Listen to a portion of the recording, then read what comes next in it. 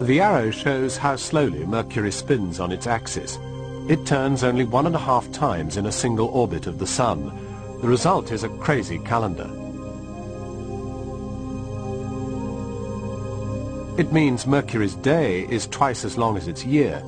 The day lasts 176 Earth days, the year just 88.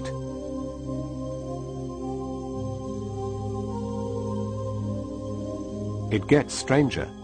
If you stood on Mercury, you'd see the Sun apparently shrinking in the sky. It's to do with the variable distance of the Sun.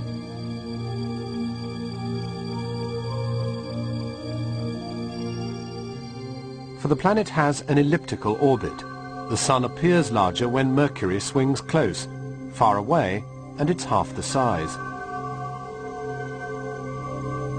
And there's a weirder effect. Each time it passes closest to the Sun, Mercury speeds up, then slows again.